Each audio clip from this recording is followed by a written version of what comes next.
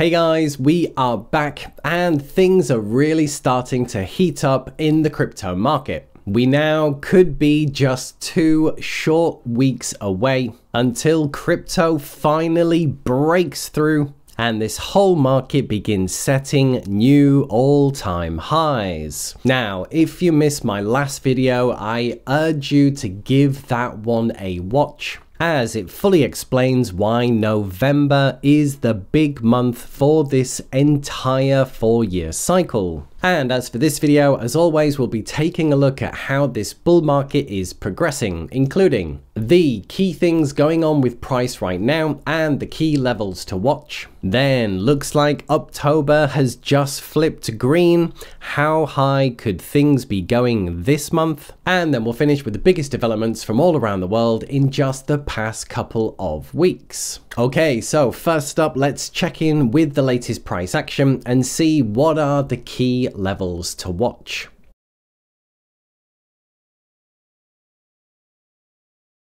Okay, jumping in as always with the Bitcoin chart, as it is pretty much the index for the entire market, and we know if Bitcoin is crashing, then altcoins will be crashing as well. If Bitcoin rallies, altcoins typically rally as well. So what is going on with Bitcoin? Well, it's no surprise that we've had these many months of consolidation as it broke through the previous all-time high, but because it did it before the last halving, which was an anomaly, it's not been able to hold it.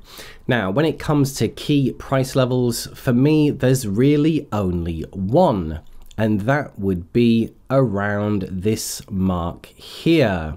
So this is the low that happened only 2 months ago. It seems like an eternity, back in August, where because of the Japanese yen carry trade, do you remember that? We had a leverage flush out, taking Bitcoin to about $50,000. So this is the key line in the sand, $50,000. And right now we're looking pretty strong, close to 68,000. So that would be quite a big drop from here. It would have to drop over 25% to get back to that level. So for me, unless something major happens, I would say that this is the local bottom and the bull market, the next big phase, has already started. But we only ever know that in hindsight. And then obviously key level to the upside would be breaking the 70,000 and then breaking new all-time highs, which is around just under 74,000. But as mentioned, and I'll mention it again later in this video, I don't see this happening until November. But there's also something very interesting that's just happened with Uptober.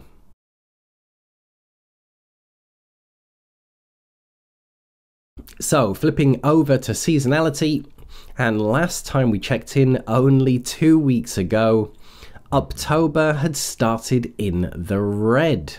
And since then, Bitcoin's had a nice run. It's now plus 7%, and on average, it could be getting closer to 20%. So still 2 weeks to go, and it looks like it's pretty much doing what it normally does. When it comes to Ethereum and the altcoin market, yes, it has flipped into green territory. However, it's still pretty flat. And if you remember in my 5 scenario video, when we compared to 2019, which was also when the Fed began cutting rates, but we didn't yet get monetary stimulation. If you recall, October was pretty flat, which is concerning for what's going on right now. And then we did get a negative November and December. So question is, which one is more powerful? Monetary policy, the US election, or it being a halving year? Again, it's all pretty much lining up for next month.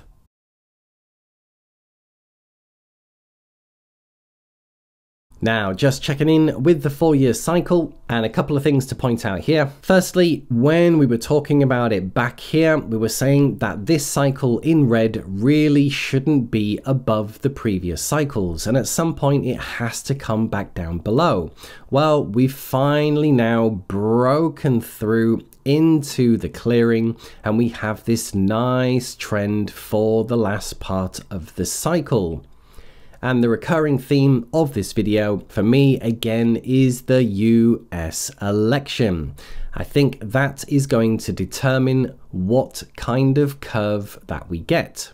If Donald Trump gets in, I can see us racing up and joining the club up here. If Kamala gets in, I could definitely see an initial drop, as it would certainly suck.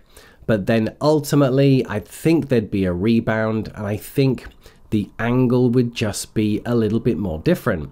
I have mentioned a couple of times, I think the curve ultimately peaks out this time around about a 10x, which is a Bitcoin price of about $150,000. However, what's niggling on my mind is why Plan B is so confident that it's going to end up around $500,000, breaking this diminishing returns.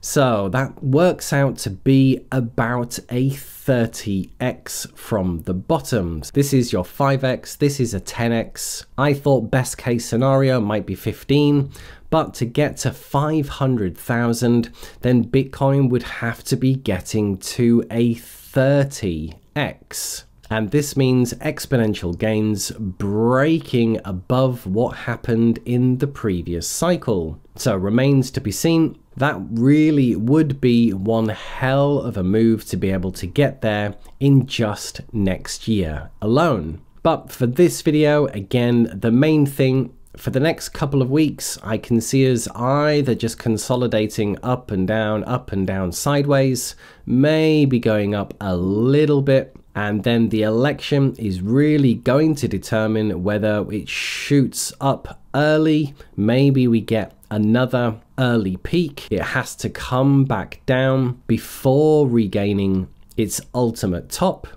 Or if it's Harris, I can see an initial drop and then probably just a different kind of curve. So that would be my guess on what's coming over the next month.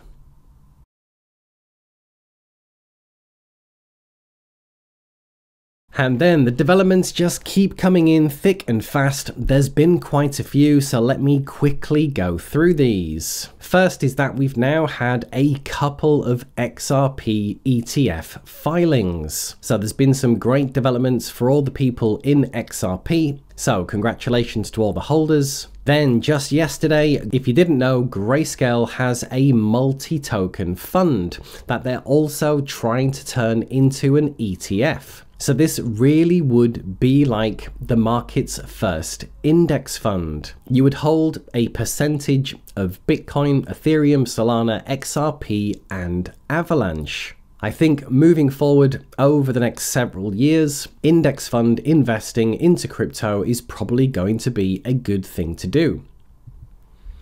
We had the United Arab Emirates saying they're going to exempt crypto transfers and conversion from VAT tax. I think in the US, this is sales tax. So UAE lowering taxes on crypto, good to see.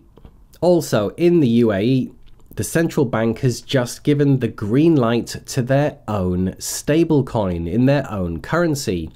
So clearly the UAE, United Arab Emirates, are really pushing crypto adoption. Great to see.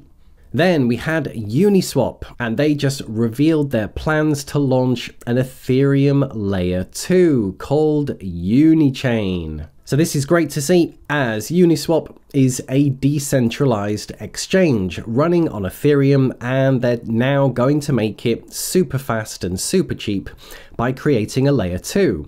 And they've decided to use optimism. This is also great to see for me, as I am an optimism holder. we're starting to see other publicly listed companies, this time Samara Asset Group, creating a bond to buy Bitcoin. And it's clearly worked for Michael Saylor. In fact, MicroStrategy is the #1 stock out of any S&P 500 company. So they've outperformed every single company in the S&P 500, which is incredible. And now other companies are wanting a slice of the pie as well. And as more people do it, then more people will do it. Driving price up, then more people do it. So this, again, great to see. We had Donald Trump launch his own crypto token, which is unprecedented. And the company behind it is World Liberty, and they're launching on Aave. Again, massive news for Ethereum. And just on a side note for Ethereum, have you noticed that all the small retail investors are all bagging on Ethereum, yet all the monster companies and people like Donald Trump and BlackRock are all fans of Ethereum? So you need to decide who is correct. Now, Deutsche Bank is another massive bank, and they've set up with Keyrock to do cross-currency operations. So whenever I see banks getting involved, this is great and massive for the industry. And then finally, for me, this probably was the news of the week. Again, you saw the quick couple of minute presentation from BlackRock in my last video, but basically all it was saying is that crypto is growing faster than not only the internet did, and obviously the internet was a big thing, right?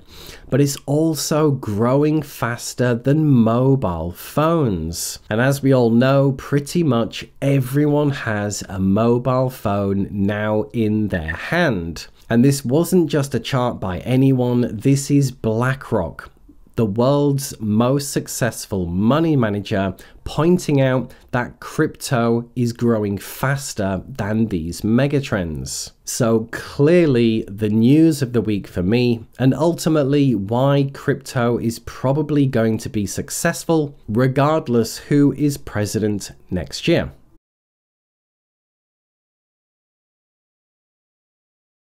Things are really starting to heat up in the crypto market. The key level to watch to the downside is $50,000 set back in August. And unless something really bad happens, I think that was the bottom in this big consolidation. Uptober has also flipped back into positive territory, and we still have 2 weeks, and so a lot can still happen. Bitcoin has now broken into the clearing for its own 4-year cycle, and for me it's all about the US election as to which direction it's going to take to the mountain top.